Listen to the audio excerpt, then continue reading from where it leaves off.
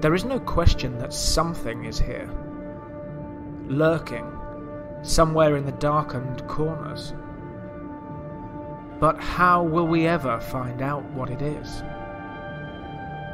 We need to look, always, and never stop, no matter what stands in our way, no matter what others may think. Explore the darkness, shine light into it. Join the red strings and the silver threads. Everything is connected, somehow. I am Mark L. Watson. This is Peer Beyond the Veil.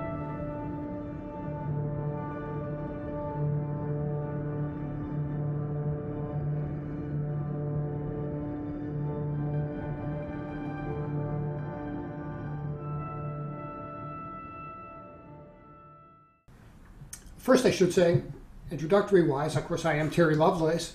The story I'm talking about is Incident at Devil's Den.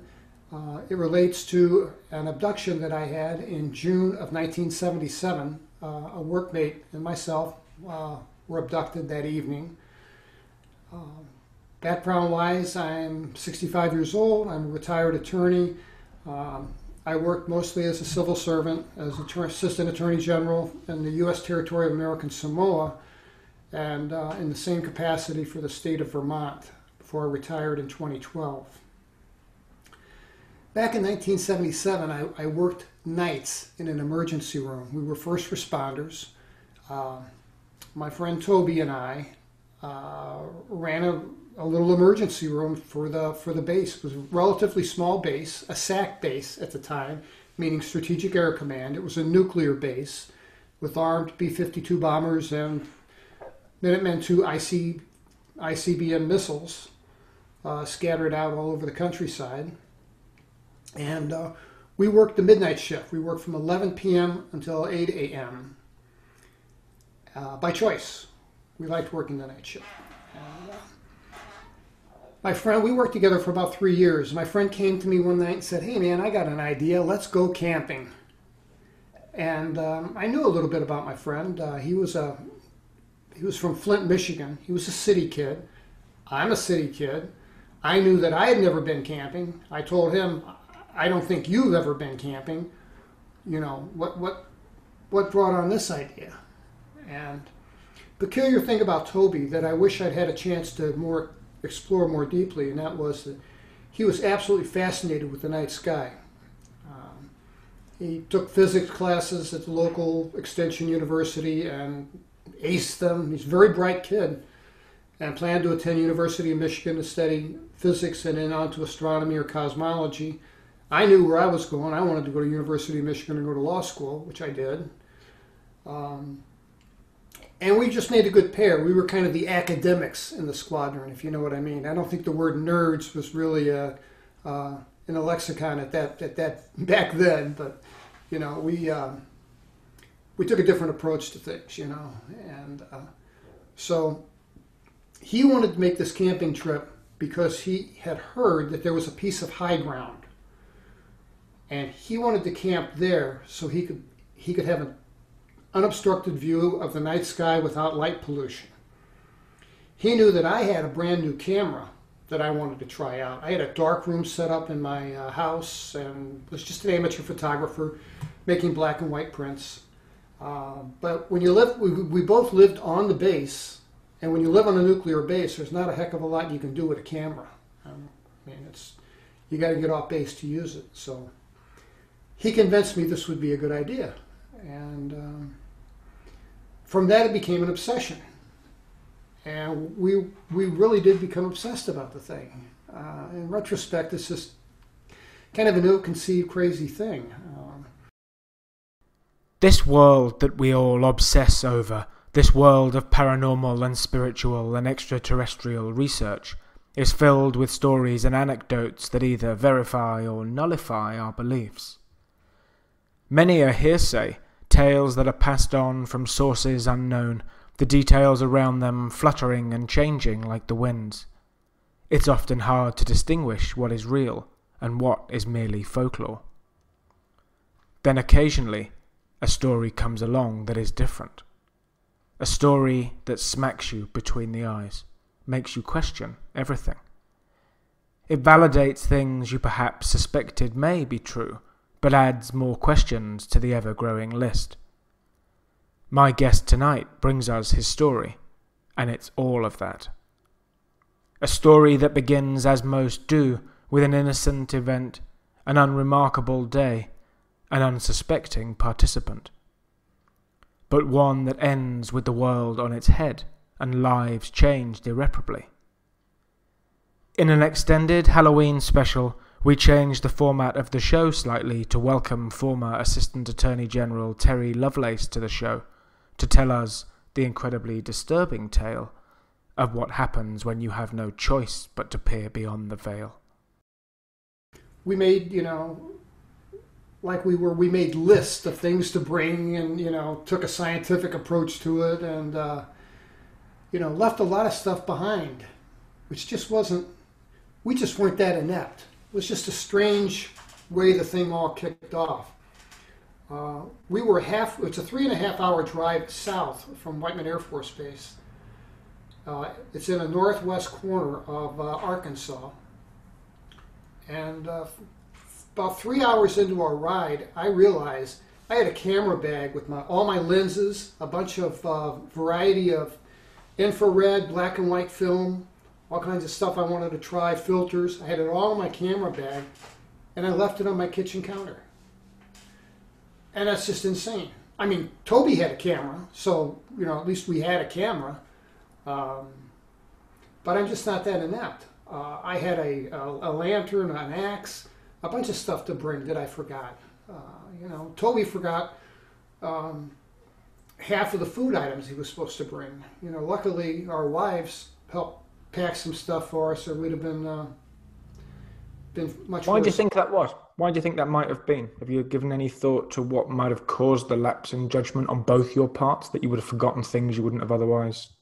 I've given that a great deal of thought, and I don't understand it. I can't reconcile it. We were preparing, we were stocking our car to take a trip. On a daily basis, we stocked an ambulance and knew how to, we just we weren't this inept. It was just out of character for us. So, I don't know, but I feel that there was something more at play, but that's, just an assumption on my part. Sure. So we had planned to dodge the park rangers and drive to this area of high ground that Toby had heard about. And that's what we did. We didn't get a camping permit. We were going to camp remotely, just out on our own. And I may have sent you some photographs of the place. It's in the wilderness. It really is. It's at the edges of the photograph, you can see some buildings now, like some farm buildings, but none of that was there back in 1977. It was absolutely desolate. So we took a paved road till it became a gravel road, till it became a dirt road, and we came to a chain across the road with a very sternly worded sign that said, "Keep out, do not enter, off limits, no hiking, camping, hunting, fishing, blah, blah, blah." And I stopped the car and I told Toby, "Oh man, I guess we got to turn around." He's like, "No, wait a minute." And he was very observant. What they'd done is they had two posts, one on either side of the road, and they had draped this chain across. And I guess because they were lazy probably, they didn't want to have to lock it and unlock it every time. What they did was they had looped the chain around on itself and locked it to make a noose and draped it over a nail on the other side, on the post on the opposite side. And Toby spotted that. So he hopped out of the car and just lifted it up and dropped it. And boom, we were in. And man, was it private land? I'm sorry? Is it private land? Whose sign was it? Absolutely. We didn't know it at the time. We thought it was some type of nature preserve. If you go on Google Earth, you'll find that it's federal land. It has been federal land. we weren't actually in Devil's Den State Park. When we crossed that chain, we entered restricted federal land. And it's restricted federal territory to this day. You can't get in without permission. You can call, I called, just to see what happened, I called the Park Service and asked them, hey, I'd like to camp up there. Where can I get a permit? And, sorry, it's out of our jurisdiction. That's federal land. You got to talk to the feds. Oh, well, who do I talk to? Well, I'll talk to the Bureau of Land Management. Well, you know, that doesn't work. Nobody's going to talk to you. Nobody's going to give you permission. So, but we were thrilled. We were absolutely thrilled. We were psyched. And we drove in. And again, oddly, in retrospect, Toby knew where to turn. I mean, yeah, we could see the thing off in the distance. But the road looked the same everywhere we went. And there were a lot of turns. And he navigated us there. And he found a pencil and a bank envelope in my glove box in my car, and he made a little map. And I'm like, what are you doing that for? And he's like, because when we go to leave here, he says, this place all looks the same. I want to make sure I can get us out of here. Well, thank God he did that, because that would come in handy soon.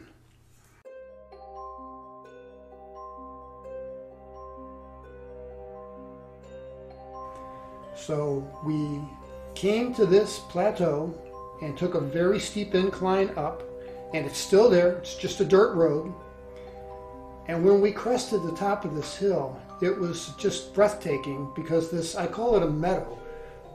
It was just this beautiful field of late blooming wildflowers and a little less than knee-high grass, and it was just gorgeous. It was absolutely stunning. From that plateau, we could see the tops of the trees in the forest. That's how high up we were. So I'm sure we did. We had a stunning view of the night sky. It was amazing. And we set up our camp, and I'll kind of cut to the chase here. We set up our camp, and you know, we did all the fun stuff you do when you camp. Neither one of us had ever been camping before, so we're kind of like winging it. But you know, like my friend said, it ain't rocket science. So, you know, we had a $10 cheap Kmart tent, some blow-up air mattresses. We swiped a couple blankets from the hospital. We had military strength DEET to keep the insects off. We had sunscreen. Toby's wife and my wife, they got together, we had a cooler packed, and we were all set. So we you know, built a bonfire and, you know, burned up some hot dogs and, you know, ate some chips and just had a nice evening. And we had an air mattress, each of us, one of us on either side of this fire. So we're about maybe 10 feet away. And we're talking and just kind of laughing and just having a good time. And I remember telling him, I remember saying, you know what, Toby, I understand the allure of camping. I can see why people would like this, because this is really very pleasant. Because it was. And we had a nice gentle breeze, and it was just beautiful. And probably 15 minutes later, and this sounds so cliche, it's almost embarrassing to say, because it sounds like something from a movie, I know. But I swear to God, it's true. And I've had other people validate that they experienced the same thing. And that was all these insects and tree frogs, all the noises that the forest makes at night were so loud that we were having difficulty talking. You know, had to raise our voice to talk to one another. And those fell silent. And that unnerved me. Didn't faze my friend, you know, like he would know, you know.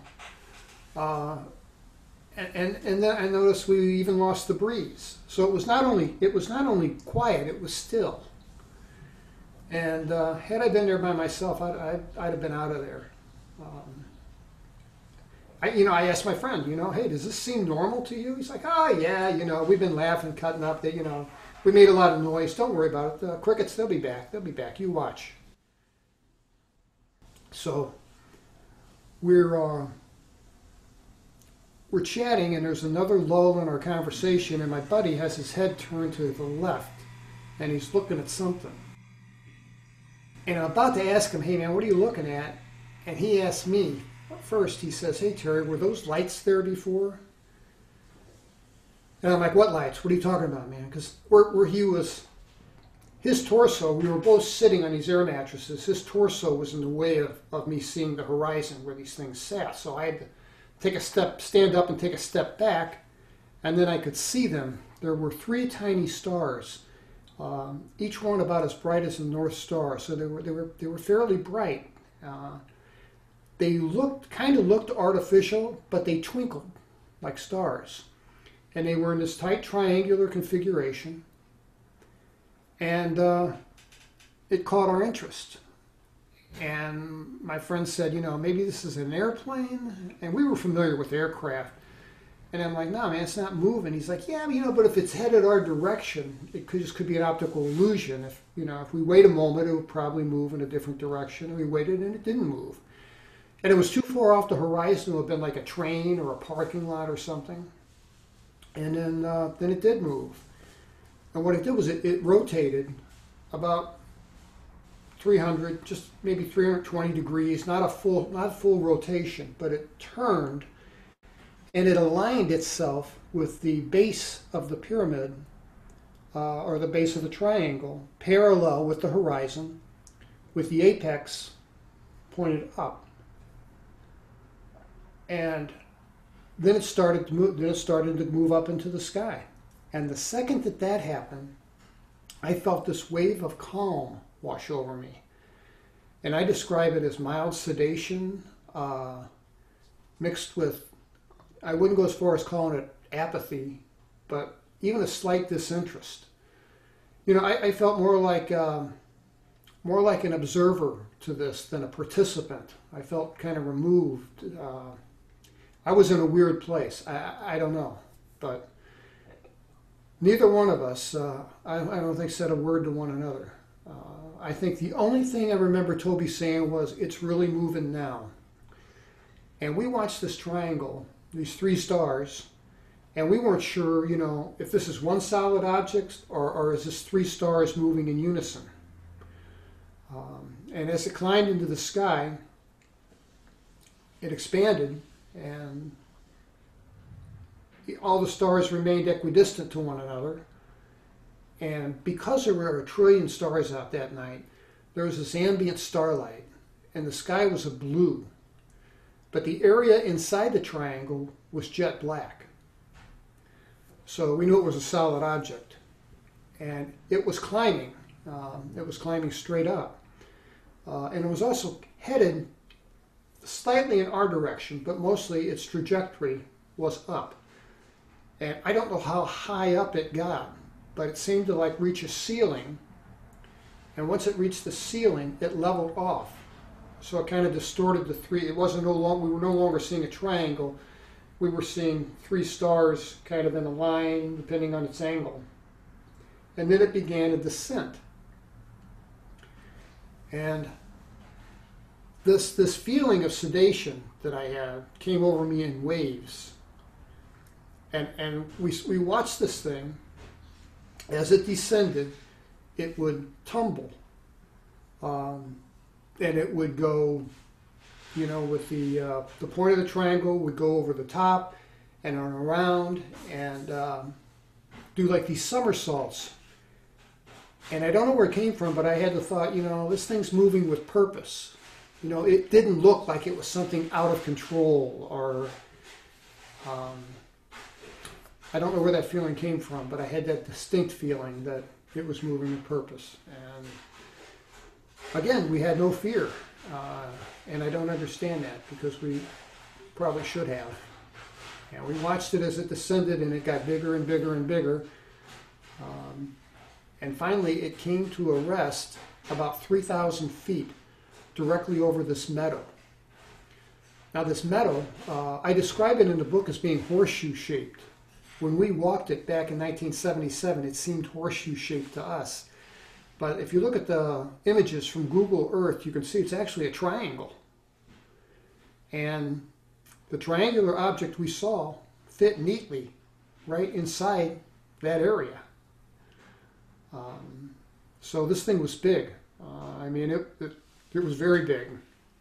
But we didn't know how big because we're watching it at 3,000 feet above our head. Have you, pulling you up on that, have you given, I'm sure you've been asked a million times as well as given thought to the fact that maybe you were in its pre-designated landing zone, that it fit neatly in that triangle for a reason, that maybe it had been there before, maybe that's where it always came, maybe that's why it was the size, shape, dimension, and you just happened to walk onto its helipad? I have, and that's what makes those pictures from Google Earth so important, because you'll see it's a pyramid-shaped area.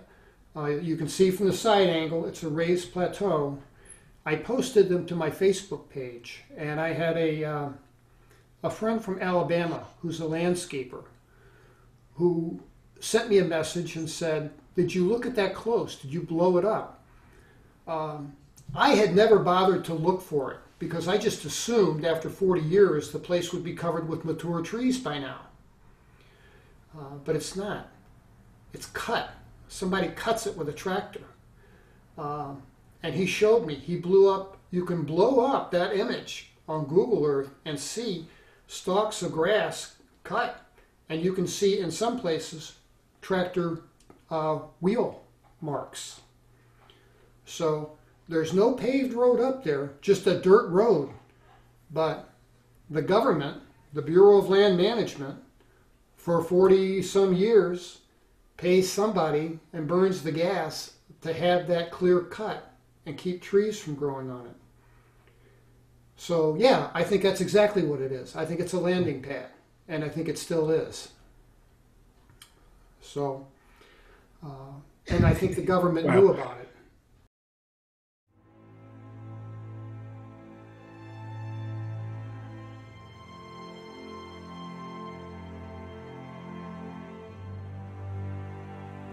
This thing stopped 3,000 feet over our heads. And while we're watching it, it shot down a beam of light from the center of the triangle. And this was a beam of white light. It had the characteristic of like a high-power searchlight cutting through fog. But there was no fog. It was just this visible beam of light. And it was about, 6 inches in diameter, perfect column. And it landed square in our campfire and stayed there for maybe 60 seconds, maybe less. And then it turned off, and then immediately, in its stead, there was this laser beam. And 1977, I'd seen lasers on TV, but I'd never seen one in real life. So this laser beam came down. It landed. You guys are still at the campfire at this point, or you've retreated, or you? We are exactly where we were. We were still on our air mattresses, exactly where we were when we first saw it. I had sat down and was reclined, and we watched this whole thing from a reclining position, kind of on our elbows, with no conversation, just there. Which is bizarre, because even if it was a helicopter that you recognized, you wouldn't just be sitting there. Even if it was a duck flying over your head and it hovered above the fire, you wouldn't just be sitting there. You know? Absolutely inappropriate and unexplainable. I wish I could explain my frame of mind, because it's odd, but mildly disinterested and like a detached observer is the best way I can describe it. The fact you can't is a bit of a clue, though, almost. I was in a weird place. I admit that I was in a weird place. I had the thought. Remember, I said that I noticed that the crickets, the tree frogs, the forest went still, and we lost the breeze. I remember looking at a tree in back of our tent that had a lot of foliage on it, and I'm thinking to myself, even though it's still outside, one of those leaves should move. And I spent a few minutes watching that, and nothing moved. And that kind of creeped me out, in that it seemed almost like I'm looking at am I looking at reality, or is this, you know? Time itself had paused. Yeah, absolutely. I've used those exact words. So we saw this laser beam dance around our campsite for about 3 minutes. Laser beam about the diameter of a pencil, bluish purple in color. It struck me in the chest a couple times. I know it struck Toby a couple times. It hit our car, the tent. And I remember having the feeling that, you know, this thing's checking us out. And it was. I believe it was. And then it shut off. I mean, like someone hit a switch.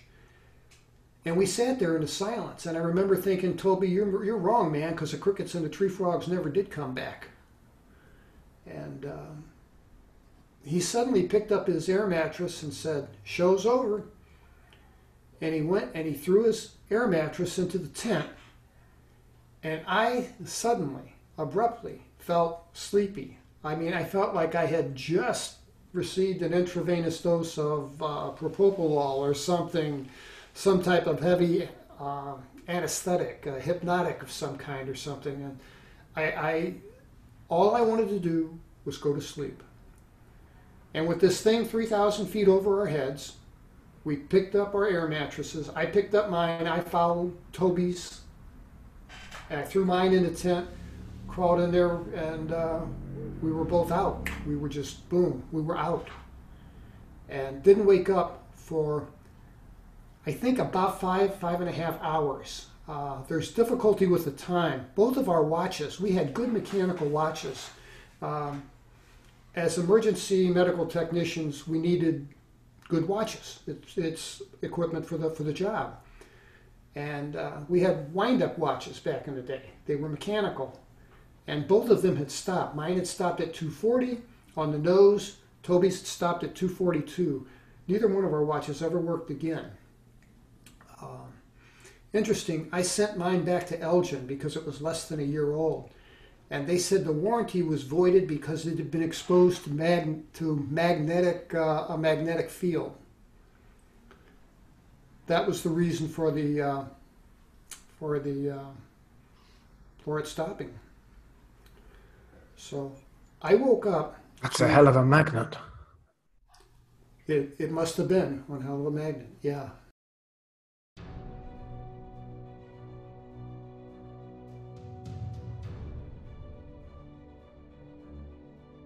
I woke up to these flashing lights, again, some hours later, flashing through the tent, and they were yellow and greenish and white, and they were very bright. They were like an old school from the 60s or 70s flash bulb for a camera, you know, that were so bright that, you know, you blink and see this blue dot in front of your eyes for an hour afterward. When these lights would flash, and they were at odd intervals, it would light up the inside of that tent like crazy. But when they weren't flashing, it was pitch dark in there. I woke up and I assumed that these lights were like the overhead lights from a ranger's truck or something. And I'm kind of out of it. I don't have my wits about me. And I'm like, where am I? Oh yeah, I'm camping with Toby. And I looked down and my shoes had been unlaced almost all the way. I had my combat boots on. They were unlaced almost all the way down. And I didn't understand that. You know, one of the things they teach you in the military is to take care of your feet. And I went to bed with my boots on in case I needed to go outside. So I didn't understand it. And I took one of my boots off and my sock was on completely sideways. I never in a million years would do that.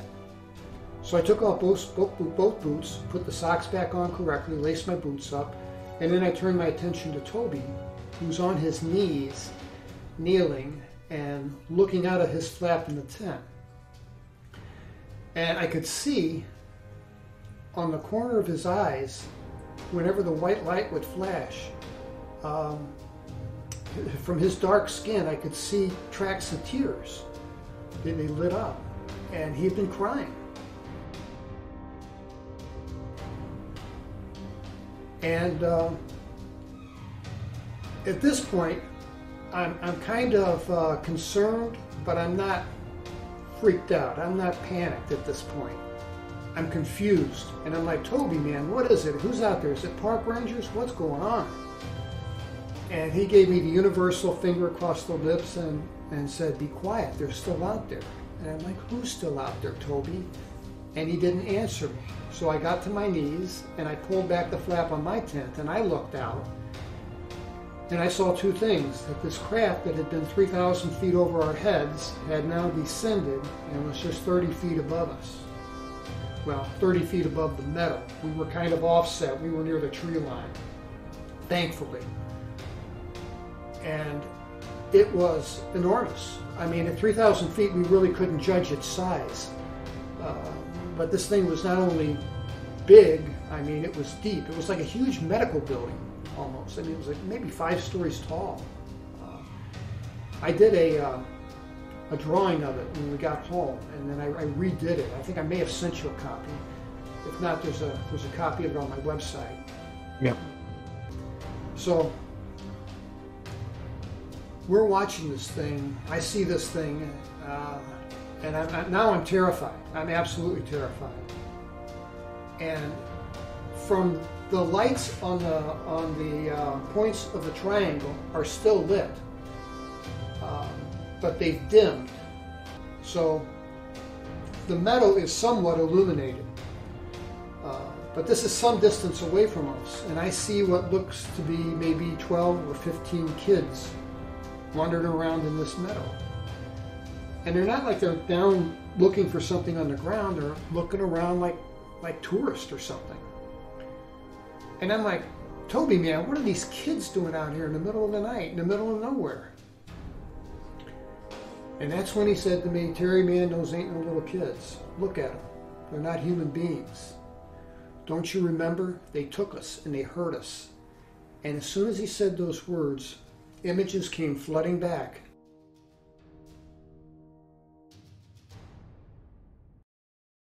I've never had a clear linear memory of what all happened, but I have bits and pieces of being inside this thing and kind of what they did to us.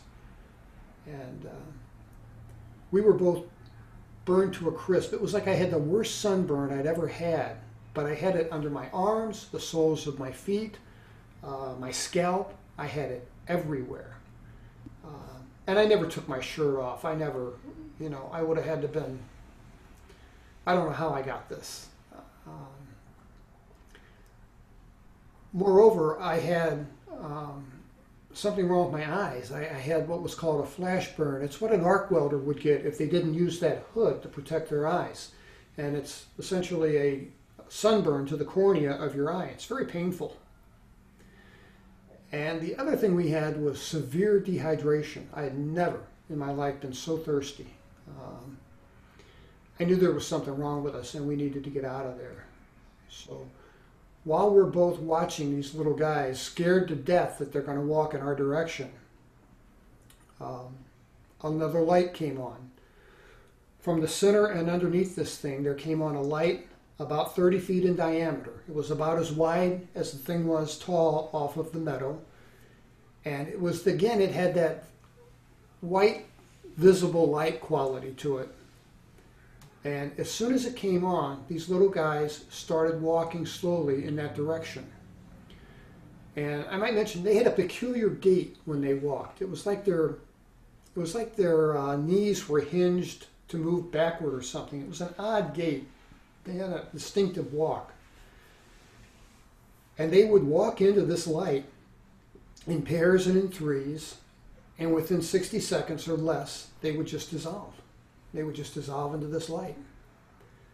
And we watched until the last two little guys went into the light and dissolved. And as soon as they were gone, the light turned off. And the lights on the points of each triangle stopped changing colors and went to all white light, bright white light. And the light intensity increased. It got much brighter.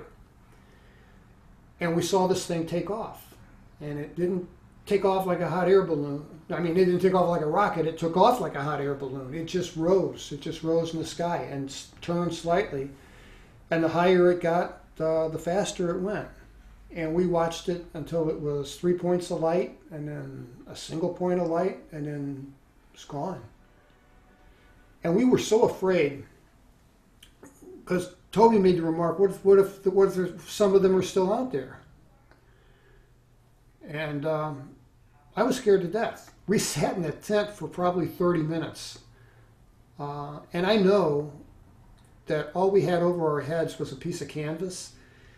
But for me, it felt like cover. You know, I wasn't visible. I felt like I wasn't vulnerable. I was afraid to make the run from the tent to the car because I thought I'd be vulnerable if I did. And, you know, to this day, I won't cut across an open field. I'll walk a mile around out of my way if I have to, but I won't be out in the open. Yeah, I had a couple strange phobias that are still with me. I think are kind of, well, I've been told, I've been tested for PTSD twice. Both times I talked to a therapist. Both times I did not tell them I saw a UFO. I just told them that I was in the military and had some odd experiences and I'm having nightmares, and I was diagnosed with PTSD / etiology unknown.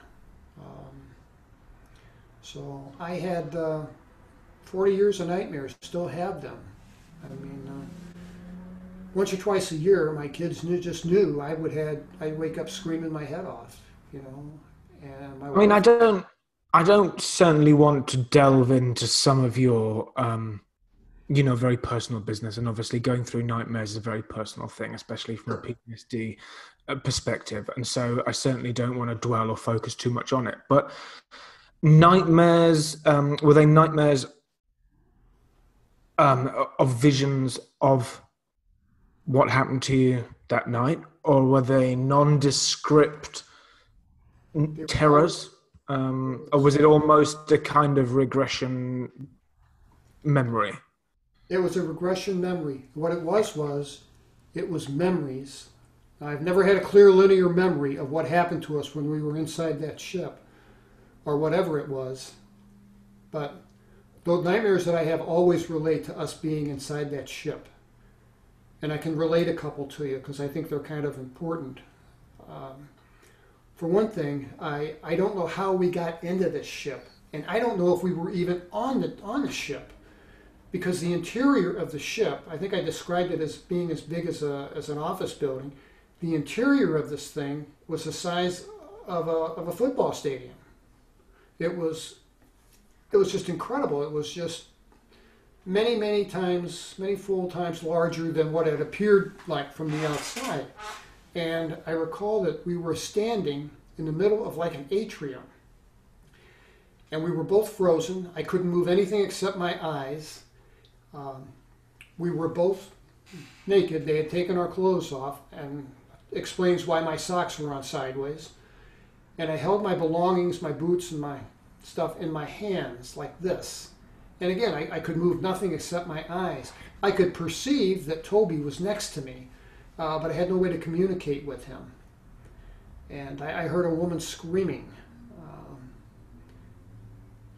And that haunts my sleep because, there are different kind of characteristics of screams. I mean, you can say boo to somebody and they'll scream. This was a pain scream. This woman sounded like she was hurting. And in front of me, everything that I saw was either stainless steel or white. There were many levels with walkways that went all the way around it. This thing was so big, I had difficulty seeing all the way to the end of it. To my left, there were 3 saucers parked. I mean, like jets under a carrier deck. They were lined up.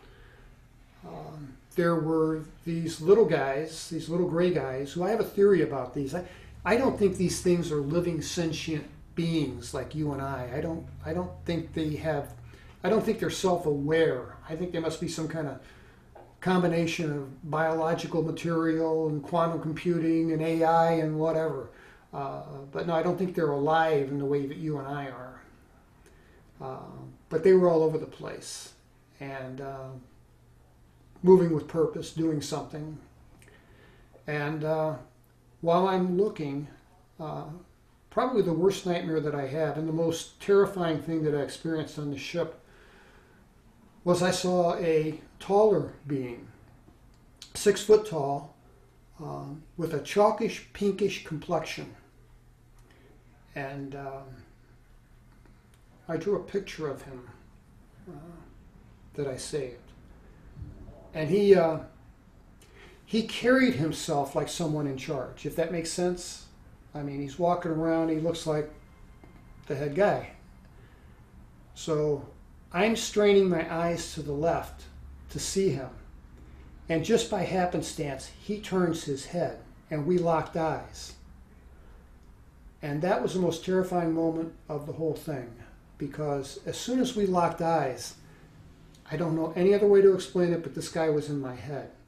He was in my head. He knew my wife. He knew my secrets. He knew my plans. He knew everything about me in an instant.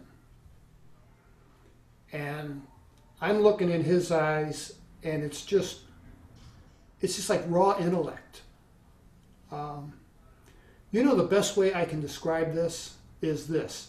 I got a dog, an English setter, who'll come and put his head in my lap. You know, and I'll pet him on top of the head, and he looks up at me with the big brown eyes, and he knows that I'm the alpha, and he knows his role is subservient. And in this exchange, I felt like the dog. I felt inadequate, inferior, and that was very frightening. It's very frightening.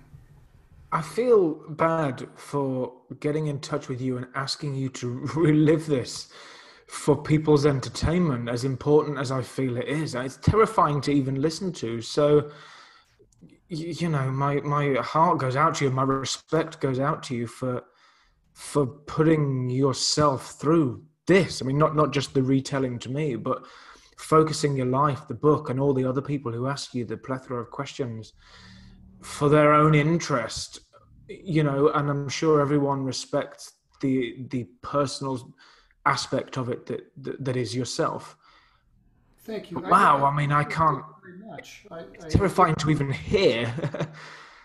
But you know, I think this is important, and I feel guilty that I sat on this for 40 some years. I mean, had I come forward, I certainly wouldn't have held my position in government. I would not have held my position with my peers in the legal community. It would have been disastrous. And also, I think in 2018, when I put this book out, I think the climate was a little bit different. I think had I published this book 5 years earlier, it wouldn't have been nearly as well received as it was. And there's a little bit of selfishness in this, in that I get something out of this. Every time I retell this story, you know, I come to terms with it better. And it haunts my sleep less. And I feel that I have some control over it. And I just want people to know. Because I found out there are a lot of people out there that have experienced very similar things. I put an email address in the epilogue of my book and said, if you've had an experience, please contact me. And that's what I've used to write the second book. People wrote me amazing stories. And I've had just shy of 1,400 emails from people. So every day, almost every day, I get up and answer a couple emails, read people's story, and I respond to every one. And it only takes one of those stories to be true, a true factual account, for it to be something. I condensed it down to the 25 most believable. And I tried to vet the people as best I could to know that they really were who they were. And I'm a pretty good judge. I talk to everyone by phone as well. And I feel like from my experience practicing law, I'm a pretty good judge if people are being truthful with me or they're being deceptive. So Yeah, there's some amazing stories out there, and you're absolutely spot on. If one of those is correct, if I'm correct, um, the stuff is real, and it is real. Our government knows it's real. I'll tell you how I know that they know, and that is that when we left that campsite, we left all our belongings there. We left. Well, I didn't have my camera, but Toby had a camera in his backpack. And the thought of taking a picture, that backpack was within a foot of his, where he was laying down. It was within reach. The thought of taking a picture of this thing never crossed our minds. And that makes no sense. I mean, because it was probably stopped from crossing your mind, by whatever external influence. You didn't have the power of your own thought to make that connection.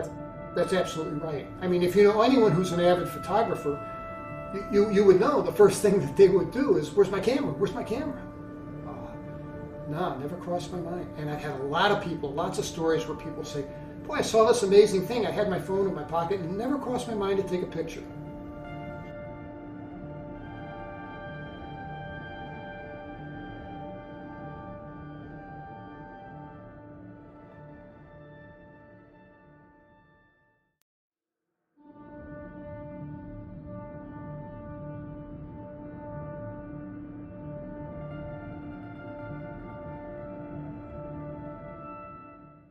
We got back to the base. I want to touch base on the OSI because I think that's important.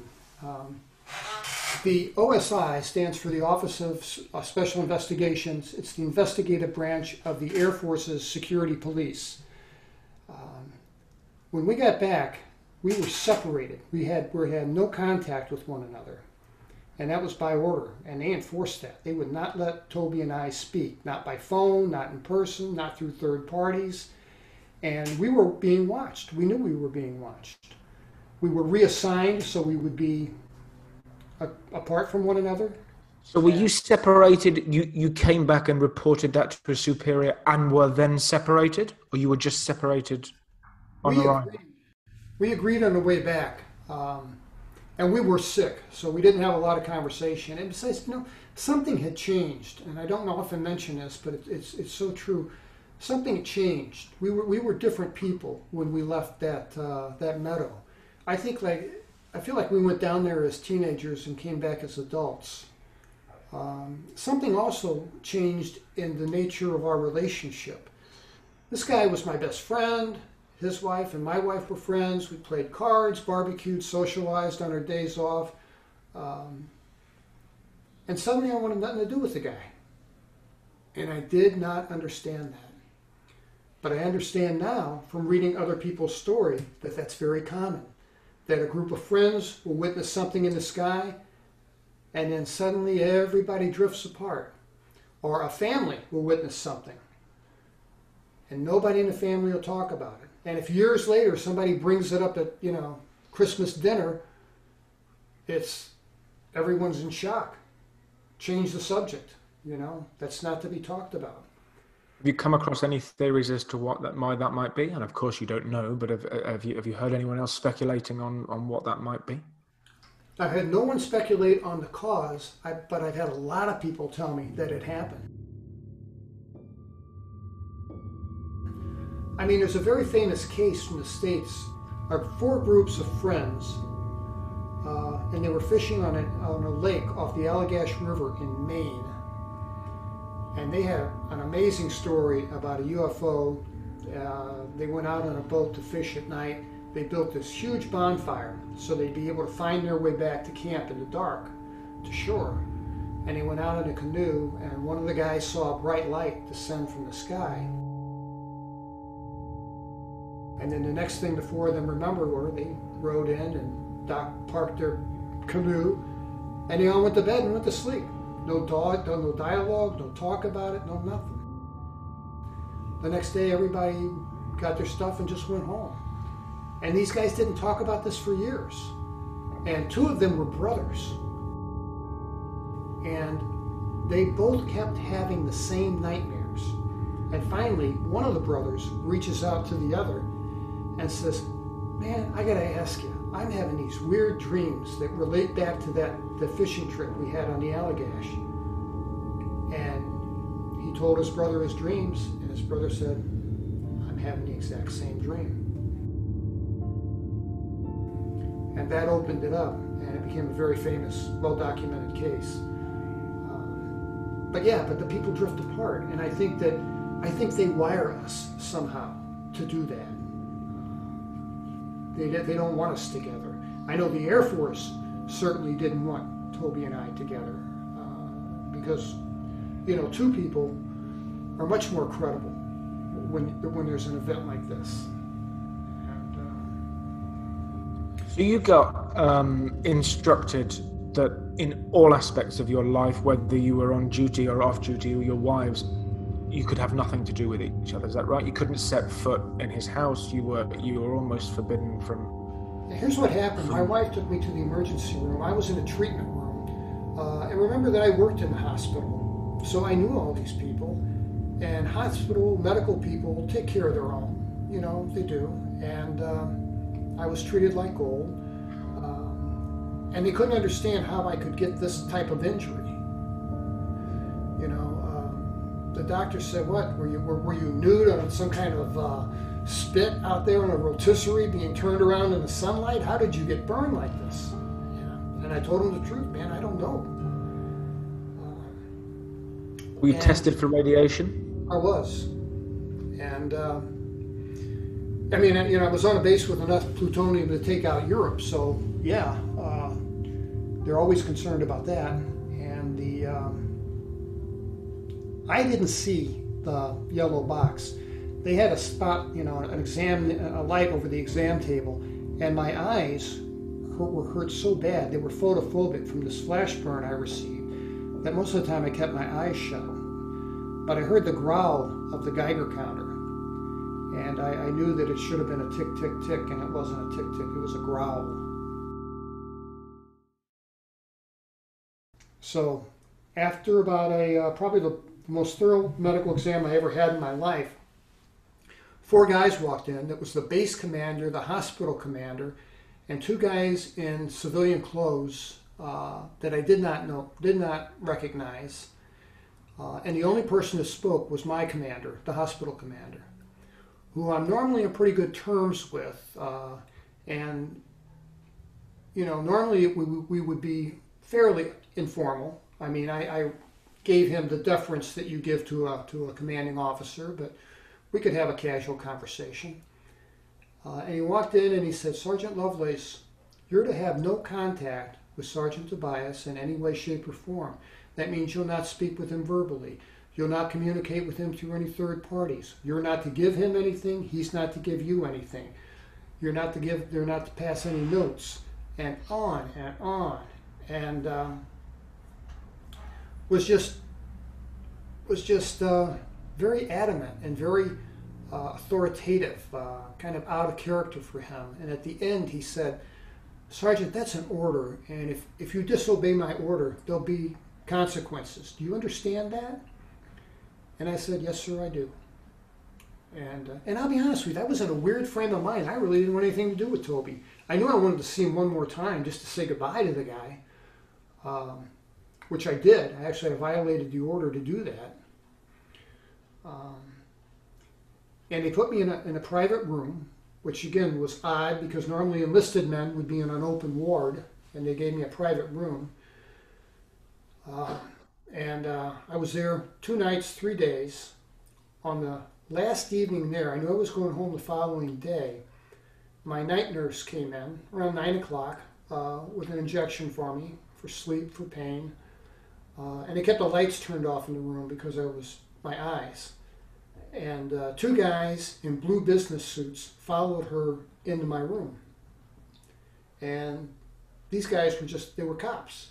I mean, you could tell they were cops. They had shoulder holsters with revolvers visible, and they had that, I don't want to stereotype law enforcement, but they had that kind of swagger that law enforcement can have at that level. And the guy in charge was about 50 years old, And the other guy, his junior, was about in his maybe early 30s. The guy in his 50s did all the talking. He was a short guy. He had a flat top haircut, which was kind of popular in the 60s.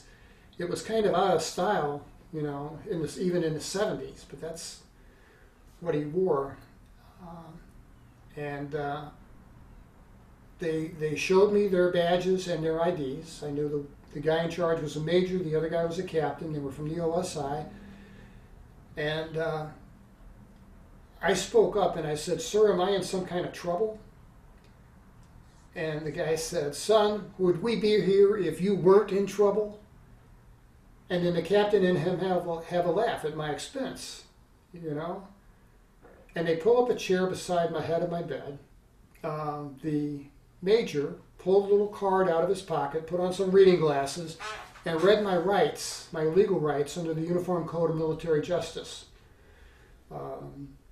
which he read, and I didn't understand, and I wasn't paying attention. I was just scared to death. I thought, well, what, we burned down the forest or something? What could we have done? I could not imagine a simple trespass. Just jumping the chain, yeah, sure. This isn't disproportionate. Yeah. If it was a serious high security area, it wouldn't have been a chain hooked around a nail, would it? You know, if you'd come across something that you really, really shouldn't have been, then it would have been. You would think, but I mean, I don't know. I mean, I know back, even then, we had electronic sensors because we were a missile facility. There were ICBMs spread out in farmland all over the place. Those places had electronic security that wasn't visible. So maybe they did too. But I don't think so. You know what I think? I think that we should have put that chain back up. I think what probably happened was a park ranger came around and saw that chain on the ground, drove in to investigate, found our little campsite with everything that we had left there. Well, the only thing I took was my wallet, and Toby took a flashlight. Toby left his backpack there, which had his address on it. We both lived on the base. His address was on the base. So it wasn't too tough for the park rangers to put two and two together. And they call the base and they say, we think a couple of your airmen have been down here and established a little campsite, and it looks like they're planning on coming back.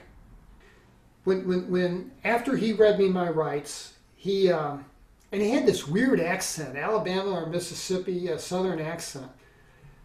And he kept saying, "Son, I don't understand why you would set up this camp and then not go back." And he's trying to intimidate me. He says, you boys got a little marijuana plot growing down there? Is that what this is about?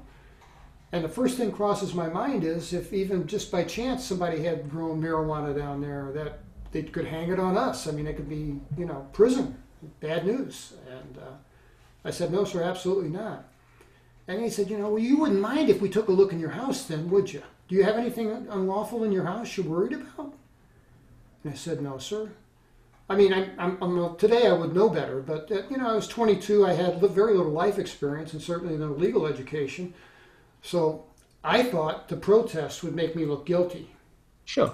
So I gave them consent. They searched my house. They searched my car. What was interesting was when I got my car back, it was like it had been detailed. It had been washed. There was no dirt on the tires. There was no dirt underneath the wheel wells. The car had never been that clean since I bought it. So I thought that was very strange. So he finishes this interrogation. Like they've been taking dust samples, searching for something, searching potentially for trace elements of something in the soil. Yeah, my guess would be radiation. So that's another thing they did. The doctor in charge told my wife actually, did Terry bring home anything with him? And she said, "No, nothing except his clothes." And he said, "I want you to go home, get all this clothing that he wore, everything that he brought back with him, including his boots, and put it in this bag and bring it back to me." And, she didn't ask why. She did as she was told. So I never saw any of my clothing or boots again, but yeah, they wanted those too. So at the end of this intimidation session, I mean, having been a prosecuting attorney for a while, I understand police techniques in intimidating people in the process. And in retrospect, I think a lot of this was just drama. So the captain left, and then it's just me and this major. And the major puts his hand against the door because the head of my bed is near the door. And he leans over by my ear and he says to me, he says, "Son, I know and you two knuckleheads stumbled onto something out there, and I think you know what I mean." And as soon as he said that, I knew that he knew. I don't know how he knew, but I think he knew.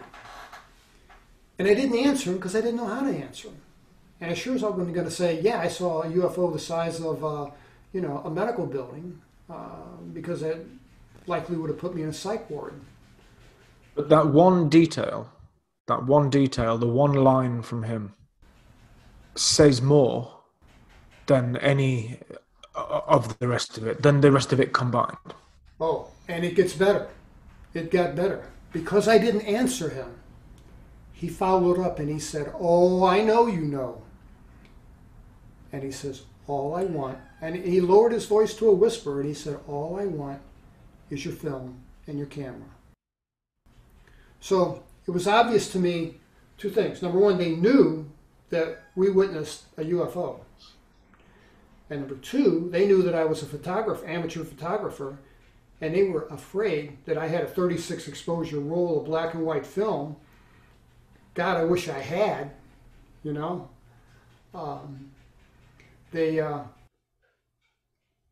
So they knew. Like I said, I don't know how they knew, but they knew.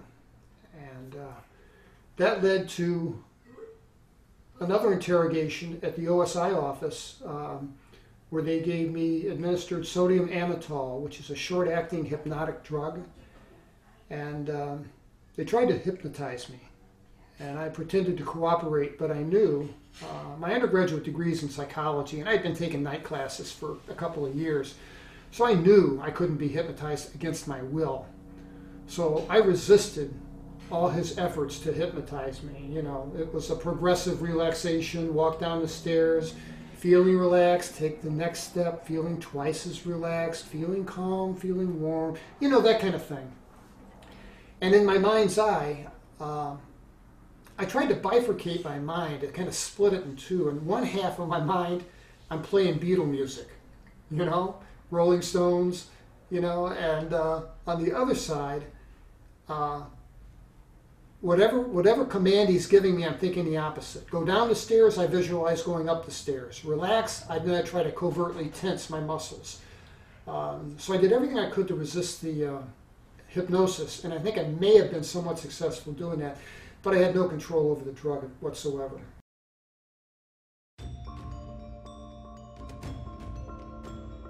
The drug hit me and bam! It was just Twilight Zone. A lot of the memories that I recovered came back to me during that session under that drug. So, and I remember them, even though he gave me a command to let them go. So, you're not going to remember any of this. When I snap my fingers, it'll all be gone. I'm going to take this burden off of you. And I thought, like hell, these are my memories. I lived through this. I own this, and I'm keeping it. You have two quite contrasting points here. You've been unwitting spectators to something. Yes. The arrival of a craft that, by all accounts, and let's just leave this as a single thing, that they know about, because they know that either they have been informed by the park rangers, the creatures, the beings, they've been informed, or they're in collusion in some way with it, that they're responsible for it. So you have this thing that you shouldn't have been there. You saw something you shouldn't have seen, and we don't want you telling anybody, so we'll remove the memory. But then the other part of it is, and this isn't just with you, this is with any sort of abduction case or close encounter case, that they affected you. They voluntarily took you. They took you on board. They showed you things, and maybe you weren't supposed to remember. But if you were not supposed to be there and not supposed to see that, then the mind control capabilities of the craft and its inhabitants to put you in that state of apathy, to make time stand still, or whatever those kind of effects are on you that will affect the way that you view reality. It can alter that for you, and it did alter that for you. Yes. If they have that capability, then would it not have been best to just make you think you didn't see something? Maybe you've got some odd dreams. There was more to it. And so those two things, I'm not saying they contrast and don't work in your story. I'm saying they don't work in the government story. They do in a way, and I've given that a great deal of thought. And, there were two purposes to that hypnosis session. Number one was to find out what I saw.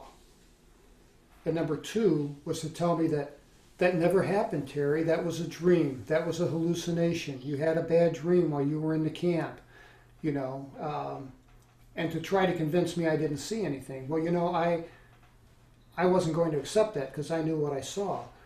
And I think that maybe, I think, these things, whatever they were, these aliens, could have removed those memories. I'm certain of that. They erase people's memories all the time. But I think when they do that, and they do it completely, there's an element of harm involved.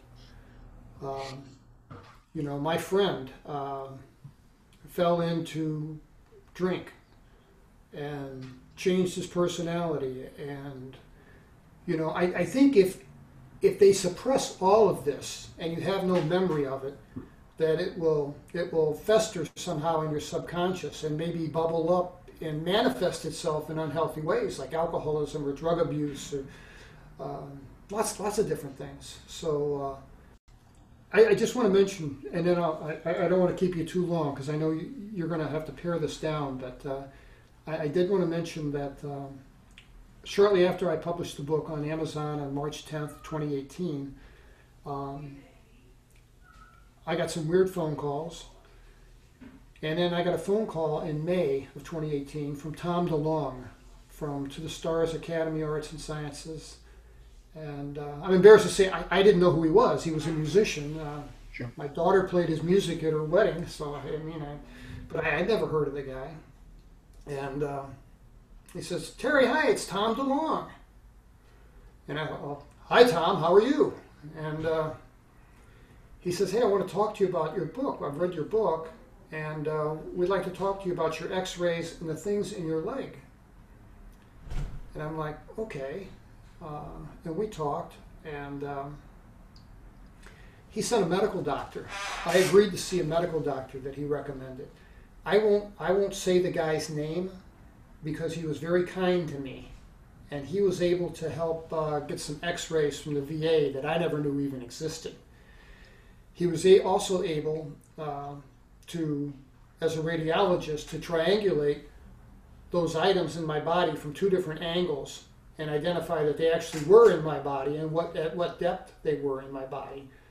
So that was a huge help because to me that was validation that this wasn't, something on the exam table that got accidentally photographed. He was able to, from both angles, validate the thing. So I was very grateful for that. And then he spent 2 days with me going through my story and was very interested. And then I don't know if you're familiar with him, but there's a former Defense Intelligence agent named Luis Elizondo. Sure. Luis Elizondo? Yep. So Luis Elizondo called me. And at the time, I was being plagued by these helicopters. I had these unmarked helicopters flying over my house. And when I mean over my house, I mean around my house. And at first it was peculiar, then it was just kind of funny. Then it became annoying, And they would come 4 times a week on average between 9 and 11 a.m. And at that time of day, from my front yard, there was a big tree, and in the morning sun, So my field of view was limited to 180 degrees in back of me. But these helicopters would buzz around, and they do maybe 4 laps and then shoot off.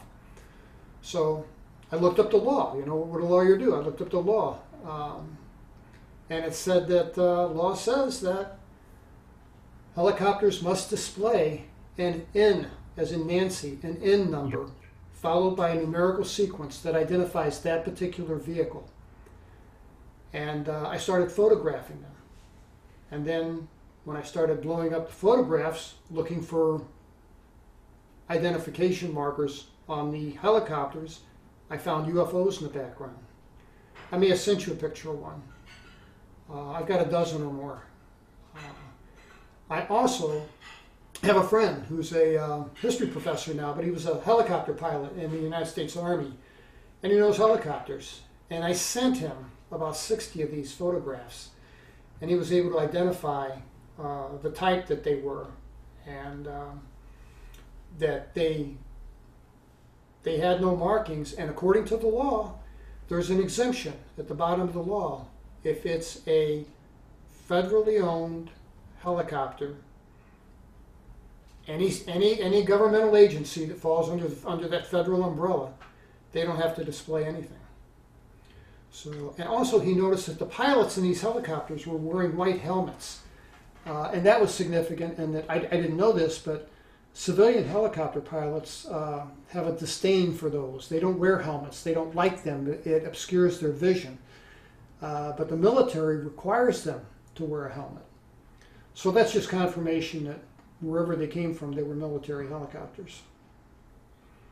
So I had people follow me. Did they have the little camera bubble on the bottom of the chassis of the helicopter? Is that something you noticed? Yes, I noticed. Perspex bubble. Yeah, that and a light. A lot of times a light, about maybe so big, and it's dim, but it's illuminated, and it's a light of some kind. And everyone that I've showed these pictures to say, I don't know what that is, never seen that on a helicopter before. It's not a searchlight. It's positioned near the rear of the craft, where it would be, not a lot of help. So I don't know. But that finally stopped. That lasted a little over a year. Like I said, I took 168 pictures of these things. And we decided to move. It was taking a toll on us. It really was. And we loved the house we were in. But I wanted out of there. And I told my wife, I said, they're just going to follow us. And we bought another house, sold my old house, and we moved. And the very first night we were in this house, I woke up the following morning at 9 a.m. and I heard thump, thump, thump, thump, thump, thump. And I could not believe it. And I ran outside, and 400 feet above our house is this big green Army helicopter. I mean, it didn't say Army on it, but big green unmarked helicopter. As soon as I came out, and I'm in my front yard looking up at it, it peels away. It goes away. So, it was like sending a message to me, we know where you're at. And that's been over a year and a half now, and they've only been back once or twice. So, do you find that when you, obviously the second book's not out yet, but when there's a landmark event, when you maybe have spoken publicly, that attention, that attracts more attention, that might trigger them coming back round? Is there anything that maybe... I've had a couple of very bizarre incidents. In February of this year, I was at UFO Con, which was held in San Francisco. And I had a little booth with my books set up, and I spoke. And there were these two guys in business suits walking down the aisle, and they just looked out of place. I mean, they didn't look like UFO conference attendees. I mean,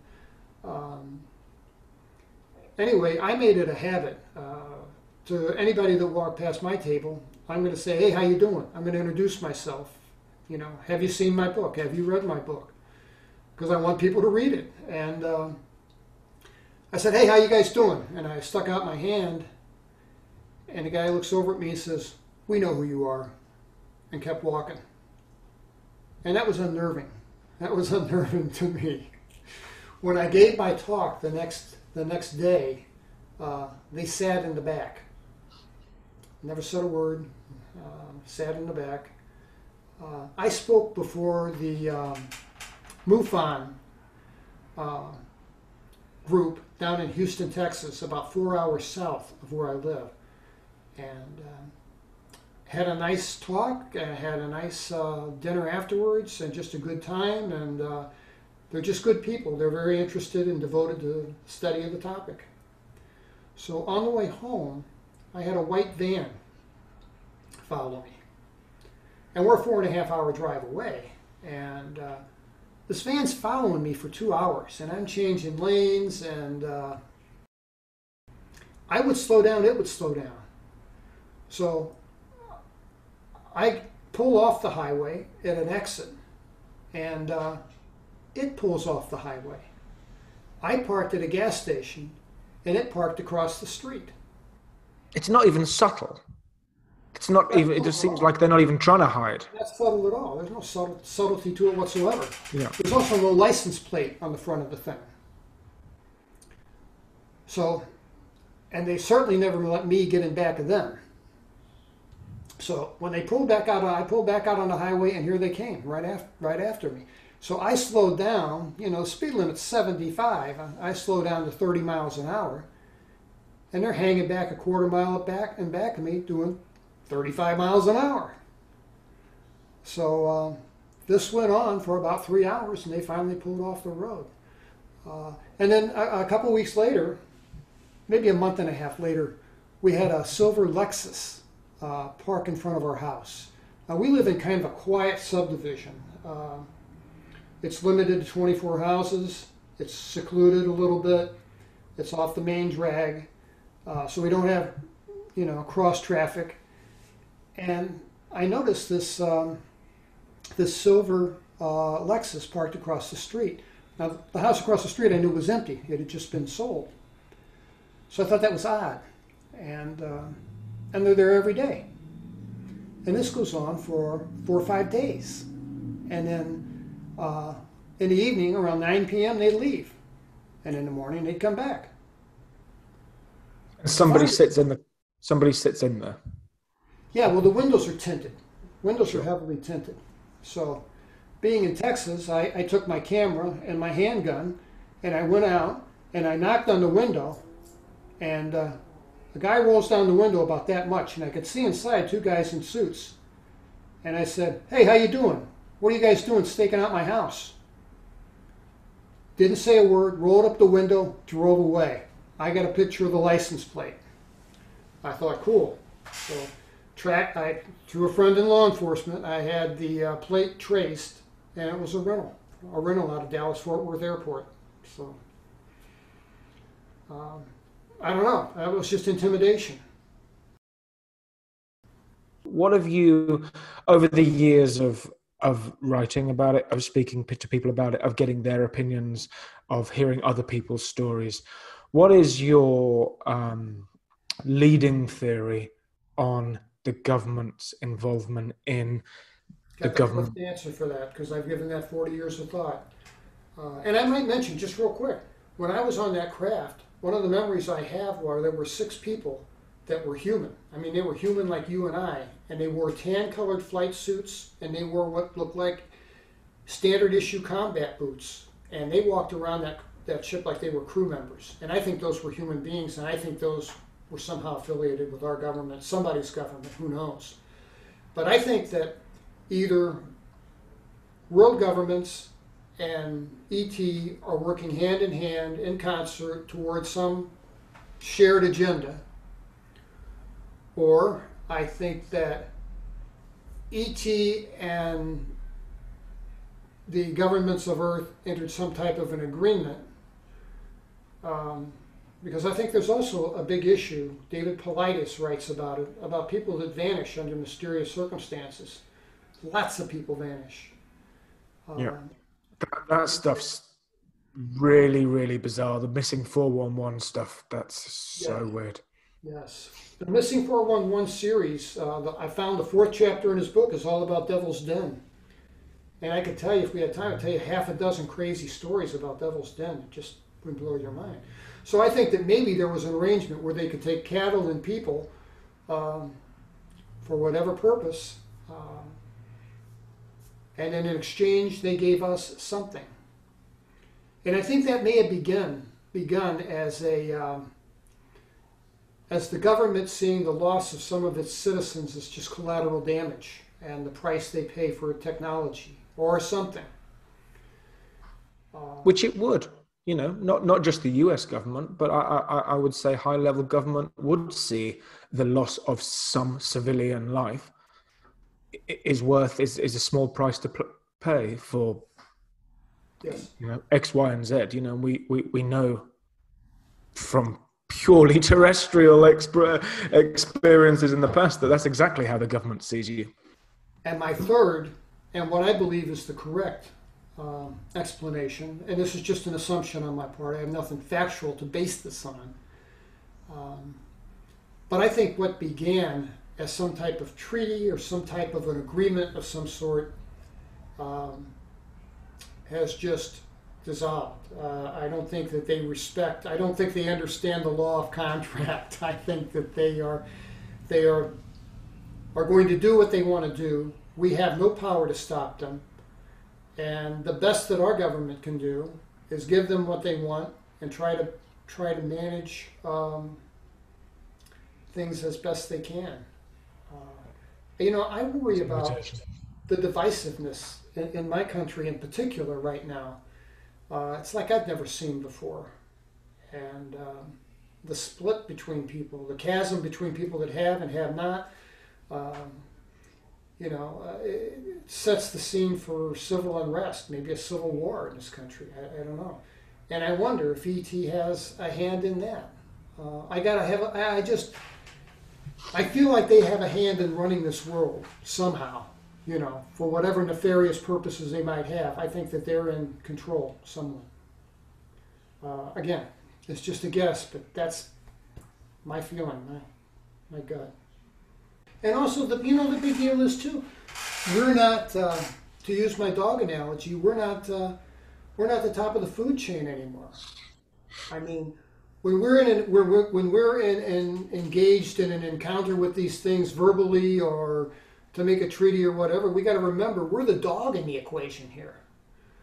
So yeah, we're at a disadvantage. It's like a 4-year-old negotiating a contract with a 29-year-old lawyer. I mean, it's not an equal playing field, an even playing field. So sure. Well, and that's what I was saying to you before, that I have respect for you reliving what is ultimately an incredibly traumatic and life-changing experience of your own, which has had ramifications that have lasted on into, you know, kind of your later life, and still do, even to the point where you're being followed from a home move and your poor innocent wife is also being party to helicopters flying around years and years, decades later. That should be entertainment. And of course, my podcast is entertainment, but actually what I'm doing is I'm desperately trying to speak to other people as we collectively try and seek some form of truth, or at least try and seek whatever that next step is to collectively finding a truth. I hope so. And that's entertaining. It's fun for me, but you can't forget. And I hope some component of it is entertaining, because if it's entertaining, then it's engaging, and then people will listen and maybe be more aware and think about, well, maybe this is possible. So I think that entertainment component, in an appropriate amount, is absolutely fine. Sure. But the truth is the object of the exercise.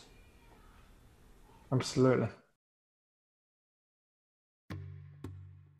Well, thank you so very much, for going through it all, for reliving it all with me. So thank you so much for taking the time to come and to talk through your story, to tell us all and to share some of these terrifying truths with everybody. I really appreciate it. My book is on Amazon, and it sells in 11 countries, and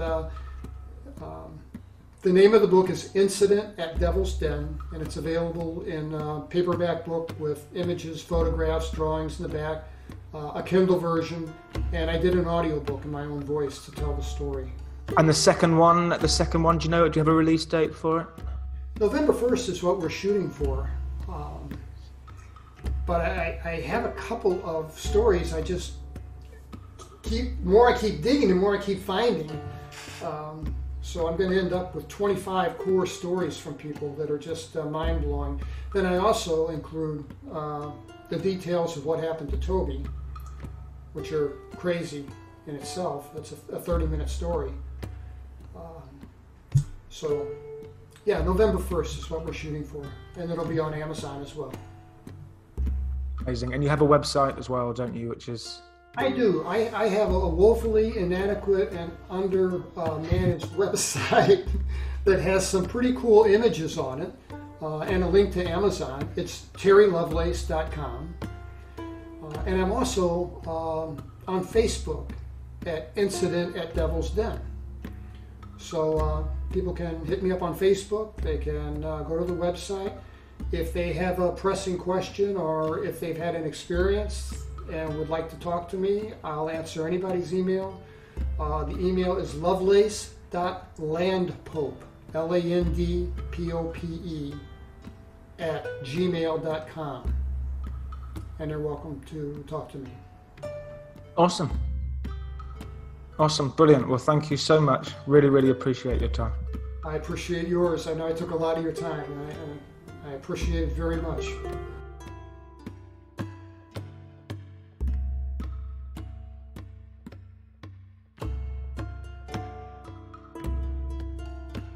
Peer Beyond the Veil has been written and presented by myself, Mark Watson, as part of the Fearscape Media Network. Music and soundtracks are credited and licensed to Purple Planet and to Kevin MacLeod, licensed under Creative Commons. All rights are reserved by our parent company, MLW Publishing. You can follow us at facebook.com/Peer Beyond the Veil or on Twitter at Peer Beyond the Veil or at Peer Beyond 2020. Please click the like and subscribe buttons when you see them, most importantly wherever you listen to your podcasts. It helps us to attract the attention we need to keep the show going, to get the guests that you all want to hear from, and to help more and more people